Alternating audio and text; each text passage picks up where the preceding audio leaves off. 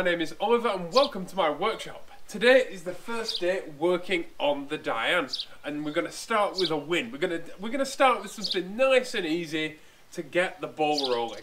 Or at least I hope it's going to be nice and easy. What we're going to do is we're going to fit some new shock absorbers. We have some fancy uprated shock absorbers and I've never fit shock absorbers to a 2CV or a Dyane before because my 2CV doesn't have shock absorbers. So this is a first for me. So let's get stuck in, shall we? So here I've got my box of shocks, and being an early 70s Dyane, it only has shock absorbers at the rear, so we only needed 2 shock absorbers. And these are Record, made in France, as all good Citroen shock absorbers should be. And these are fancy uprated, there we go, Maxi Gas Record, and these are fancy compressed gas shock absorbers. So basically, as they heat up, as the obviously when your shock absorber is doing shock absorber stuff and absorbing shocks, the piston is going up and down at quite a rapid rate, which generates heat. That heat makes the oil inside the shock absorber thinner, and the gas helps keep the oil where it should be, even though it goes thinner. And so you don't lose your shock absorberiness as the shocks heat up, basically. And these are the better. Oh, wrong end. These are Record Maxi Gas 33490s. And like I say, made in France. New nuts as well, because from CP Re or De France Home, not a paid promotion, it's just where I get most of my stuff. I wish they would give me stuff for free, I've given them enough money. But we've got new nylock nuts as well, because of course it's a Citroen, so it uses a non-standard thread pitch, because Citroen didn't do anything standard. If you don't have camping kit mats in your garage, you're missing out. They are the best idea ever. And I need a light, because the underneath of this car is black. And actually in a previous video I was talking about this and how I don't like the underneaths of cars to be black. You'll see exactly what I mean in a moment.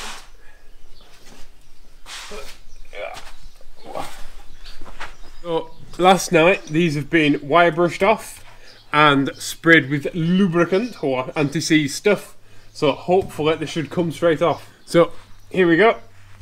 There we go.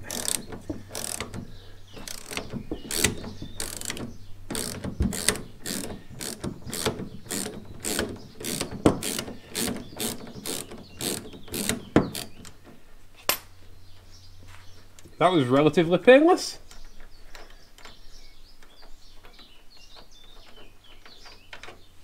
There's one and a washer. I've got another bolt here.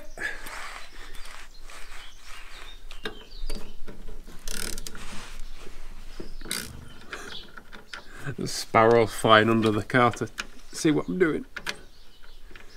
And our nut.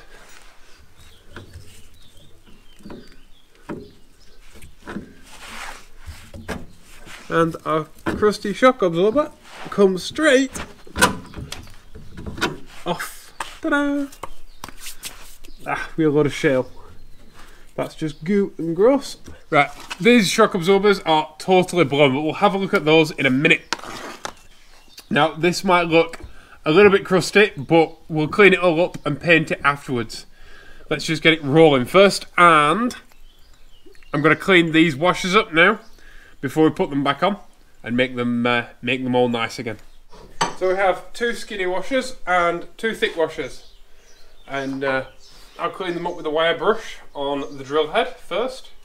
So gently just grab them up, get my drill, get the wire brush head on it and just wire brush them up. Because we've got nice new hardware, so there's no point having crusty washers with nice shiny hardware, is it? Eye protection when using a wire brush, because stuff flies everywhere. Of course.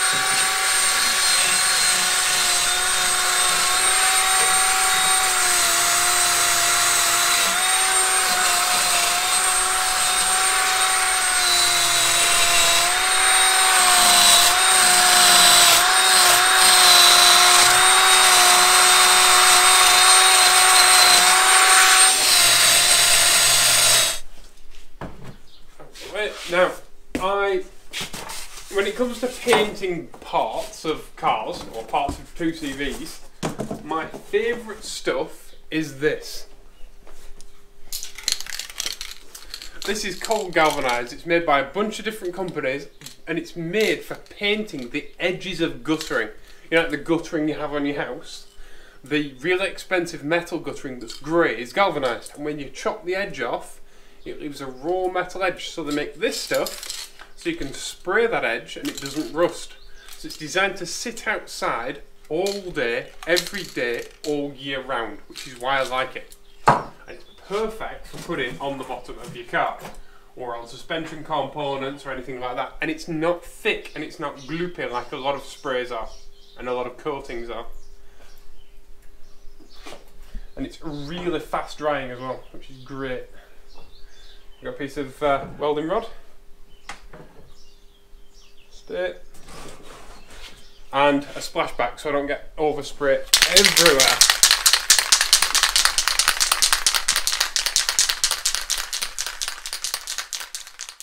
And also, it doesn't glob up the end of the spray can either. So you can use it, then not use the cans for 6 months, go back to using the can, and it's perfect again. But remember, spray it in a well ventilated area. Give it a couple of nice thin coats. There's no need to glob it on, and it's really thin stuff, so it does have a tendency to run, although the runs don't look that bad. So while my first coat dries, I'm going to take the other side off. This is one of those jobs that's perfect for someone that's not very mechanical and wants to do something mechanical for the first time.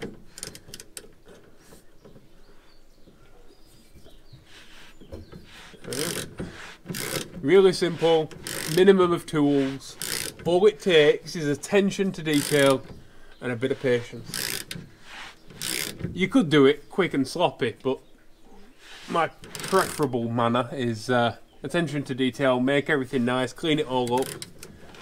Because if you do things nicely the first time, you don't have to do them again for a really long time. And then you can do other stuff rather than doing the same job, you know, twice or 3 times. And nobody wants to have rusty washers. So that's why I'm replacing the hardware. Also, this hardware, you'll notice, is not nylock. A nylock is a nut with a nylon collar in it, so it doesn't vibrate off. I'll keep these anyway in my box of stuff because I never throw anything away, because it always comes in handy for something one day. Oh no, move our exhaust out of the way. This is a stainless steel exhaust, and you may notice it hangs much higher up and much closer to the chassis than most. And the reason for that is we fit it and we've made a custom rear hanger to move it up out the way, so it's out the way of rocks and ruts and stuff and doesn't get pulled off. A lot of 2CVs have the exhaust hanging really low down, and if you're going to knock something off, it's the first thing that it'll knock off. And you've got a dirty thread, it's better to crack it loose, loosen it slightly, and if it starts to get firmer and firmer and firmer, don't keep winding it, like trying to undo it.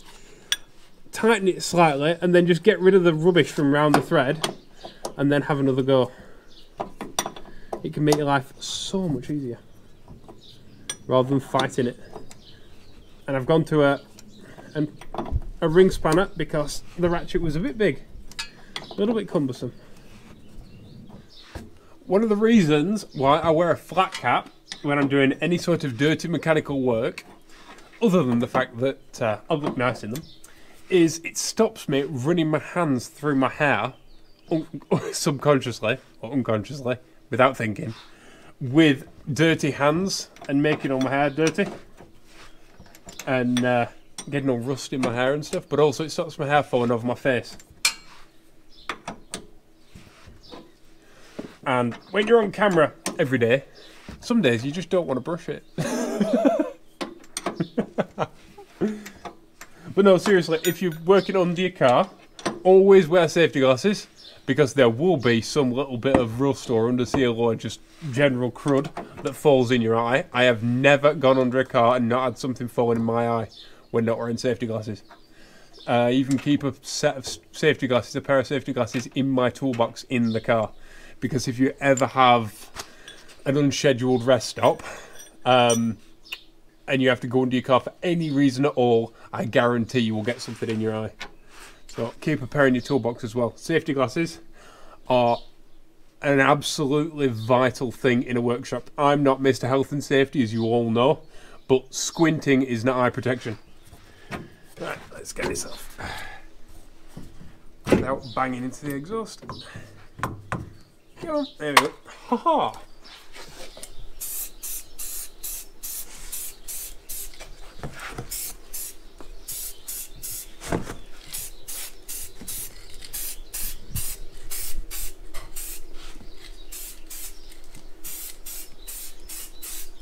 Another cool tip for spray cans is if you've almost finished your job and your spray can just runs out as you're finishing, so it's basically empty and won't spray, put it in a bucket of warm water for 10 minutes and you'll get that last little bit out of it because the gas is inside warm up. Not something that I suggest doing with a brand new can because obviously there's a lot of compressed gas in there. But with a can that feels soft and you could actually squeeze it and crush it because there's nothing left in it, it might just get that last little bit out. It's a handy tip. And if you're in a rush to make things dry, you can use a hairdryer, but not in that much of a rush.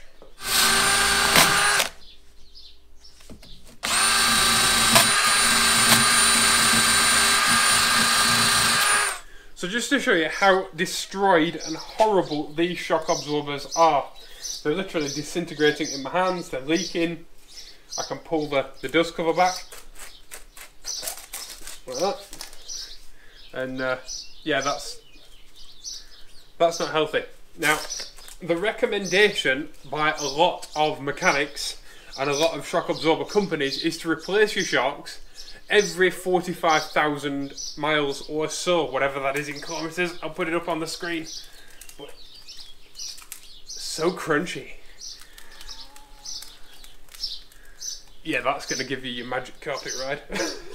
These are knackered. But like I said, even if your shocks aren't leaking, most people will only replace shocks when they are leaking and knackered.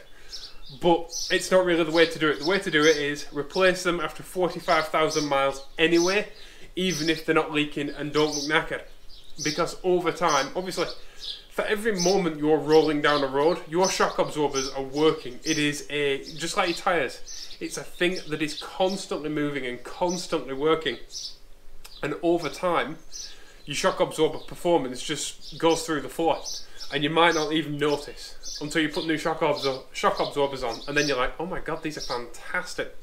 And that's because it's an incremental loss, so you don't notice it.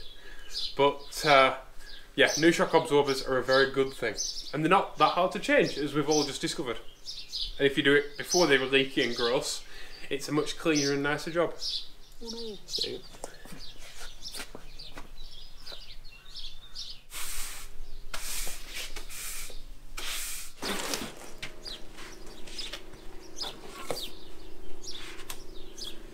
So, while I'm waiting for my washers to dry, there's a little job you need to do with these before you put them on, and that is to compress them and decompress them 5 times. So what I'm going to do, I'm going to put a cheap crosshead screwdriver through either end. One end to stand on and one end to push against, like this. I'm going to make sure it's all the way out, compress it all the way in.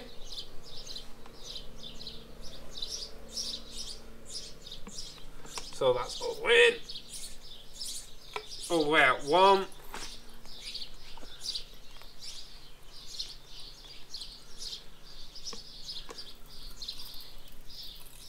2,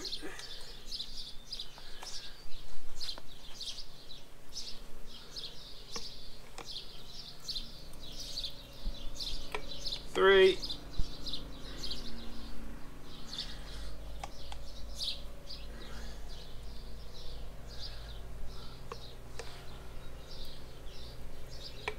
4, An excellent ab workout, this. And 5. I just need to do it with the other one now, and the thing to remember now is not to tip them upside down, so I have to keep them this way up until I put them in. And there's a sticker on them that says top. So, keep you there where I won't knock you over. I've said it before in videos, but it's always worth assuming, even if you've done a job before, assume you know nothing and look it up again in your manual and read the instructions just in case. Because things like this happen. You may notice that these shock absorbers go the other way around because they compress gas shock absorbers than the standard shock absorbers. And if I hadn't have read the instructions, I would have put them on backwards. So it just goes to show it's always worth reading your instructions. The only other piece of specialist kit that you'll need to do this job is some copper slip, and we're going to slather that onto the studs before we put the shock absorbers on. As I bash my elbow on the chassis table.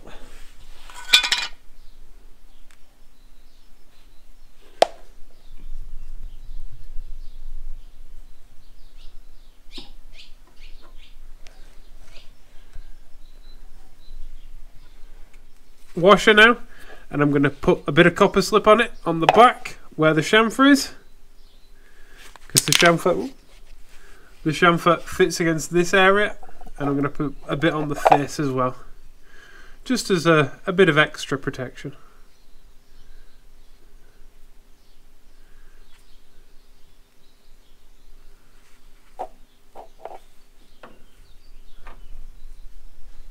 Like that. And the other one. Now we get our shock absorber. Now we flip the sticker the other way around because both stickers are on the same way around, and that'll never do. And remember that the dust cover on these goes towards the back according to the instructions.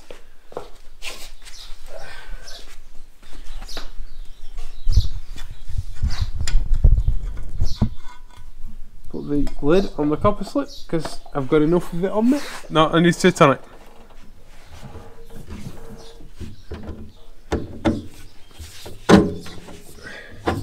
There we go. Pop our nice washers on.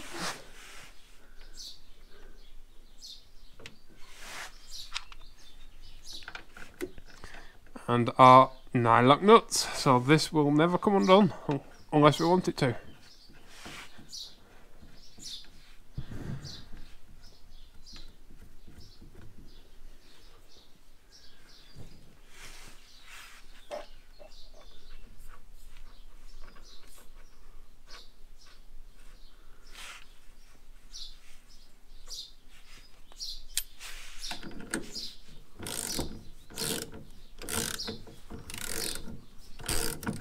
Right, so this is really important. I'm not going to tighten these up fully until we've got both on and we've actually bounced the car up and down a little bit to let it all settle, and then we'll just tighten them up. Ah, I need it on that side anyway. Right, so still loose, look. Now we've got to put the other side on. I will point out as well, this not being my car, if it was me, I'd take the stickers off because I don't like stickers of any sort. But it's not my car, so we flip the sticker so it's now the right way up. There we go. I should point out that this anti-seize copper slip isn't grease. It's not lubricant. It's there to stop things seizing up rather than lubricant, because of course it doesn't actually lubricate anything because it doesn't rotate. I've pre-compressed this one. I haven't made the same mistake. Last time it was extended and it wouldn't go in, but I will need somebody to sit on the boot in order to compress it. There we go. Haha, this is the ultimate nerdiness. I'm using French-made Facom spanners to tighten up French-made shock absorbers on a French-made car.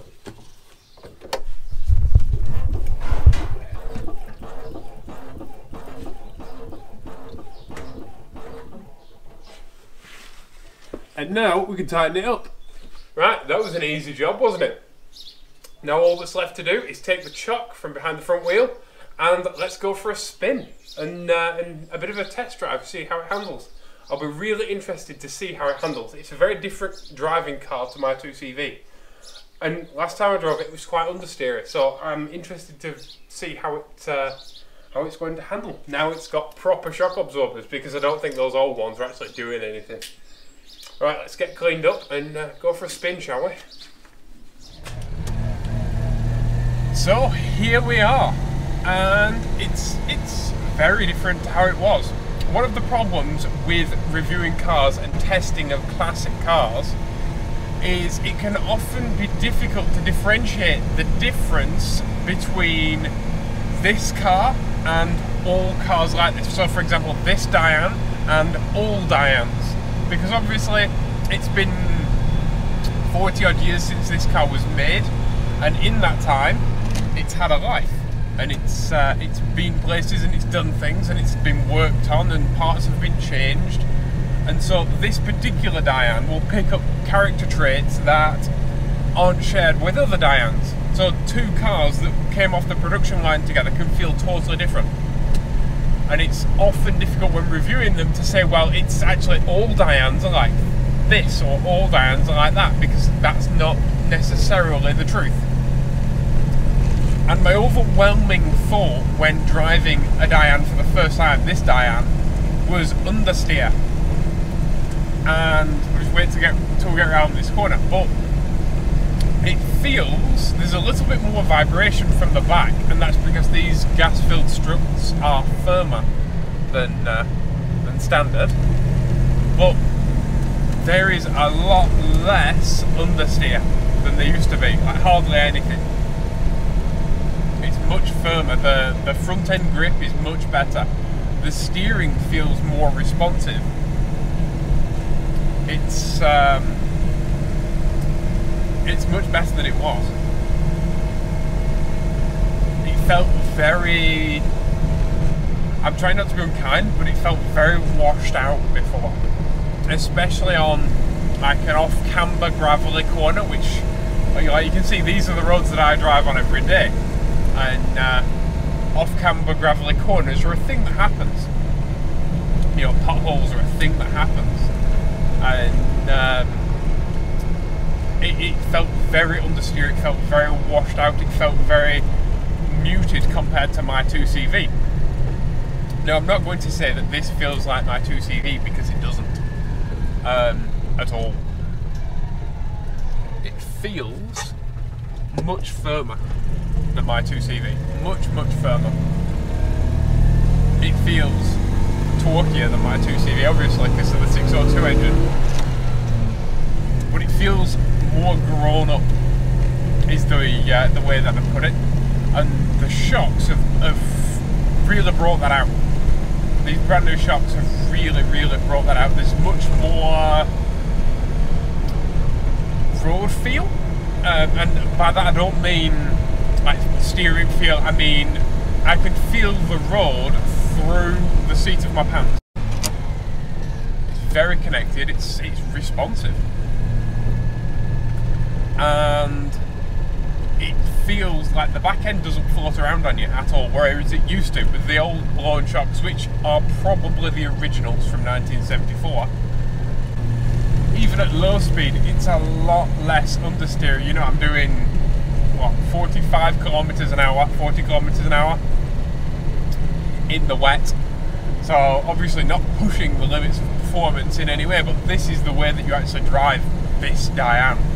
I find that Dyanes have a luxury to them, which my 2CV, being a 425, doesn't. This has torque, and it's funny to say that a 602cc car has like stump pulling torque, but in comparison to my car, which has, you know, the pulling power of a small dog rather than a horse, this thing you can just waft along.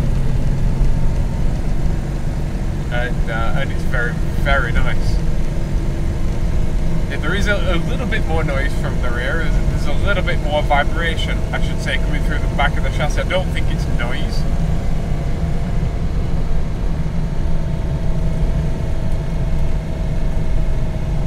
very nice.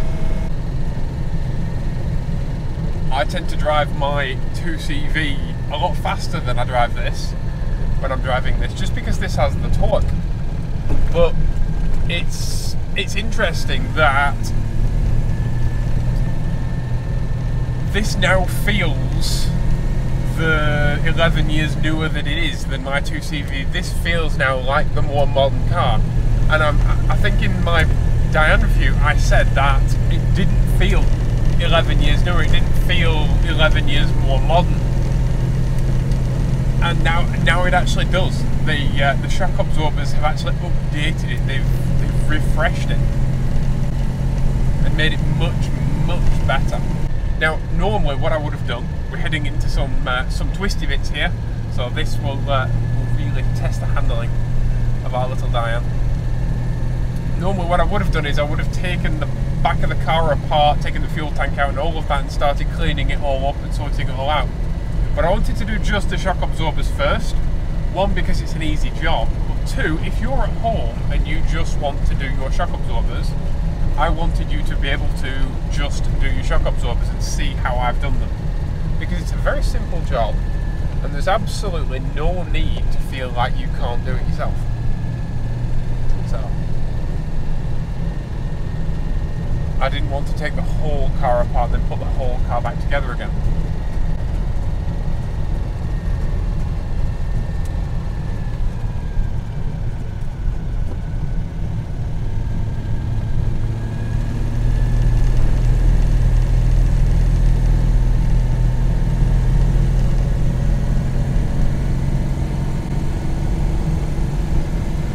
And exclude those people from enjoying this video.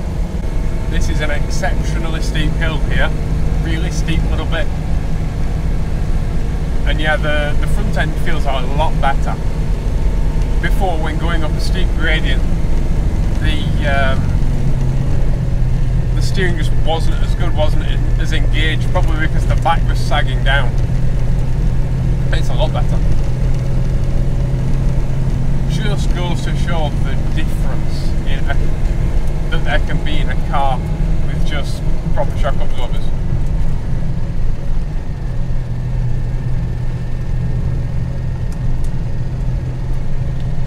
Right, it feels a lot more compliant.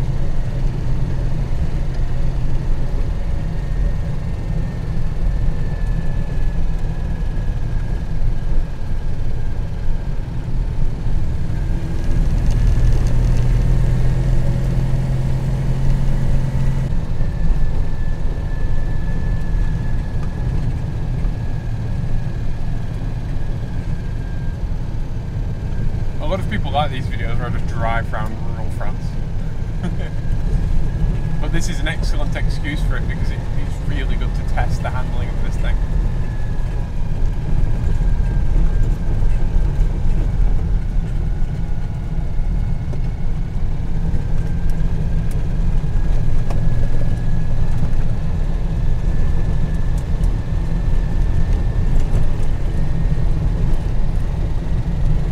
Ride's superb.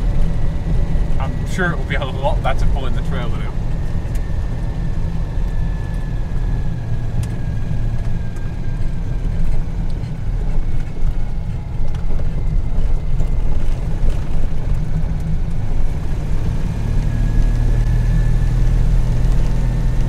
I'm not going to razz around in it because it's not my car, it's my mum and dad's car, and I don't like driving other people's cars in any manner, but you know, tootling. People get mad at me enough for driving my own car fast, let alone anybody else's.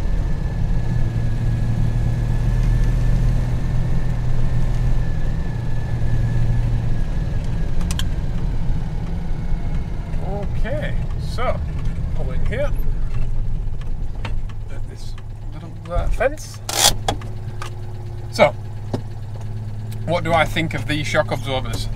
I really like them, actually. They are really nicely riding. They're not crashy. They don't feel too much. They don't feel too firm, which is something that I actually was concerned about. My dad was like, oh, it'll be fine. They'll be great. They'll be brilliant.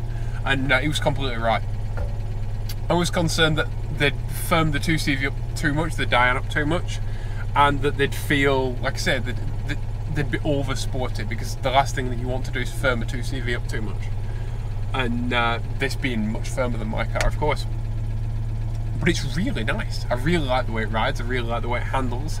It's very different to my car, but actually it's now more like my car than it was before with the blown shock absorbers. It's much nicer. And I bet there's a bunch of 2CVs, Dyanes and AMI 8s out there driving around with blown shock absorbers that could really benefit from a really good quality set like this. I'm really happy. It took less than a morning's work. It was nothing, even filming it. I bet I could do it in, well, it depends how long it takes for the paint to dry on the washers. Like that was the biggest amount of work. And having someone just to sit on the boot was handy as well in order to get them on, because being gas shock absorbers, they want to extend the self all the time, so compressing them to put them on was a bit of a challenge, because you compress them to put them on, then you go to put them on and they start to extend.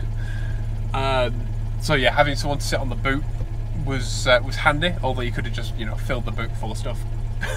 But yeah, I'm really happy. Thank you all for watching. If you've got any comments or questions, please leave them down below.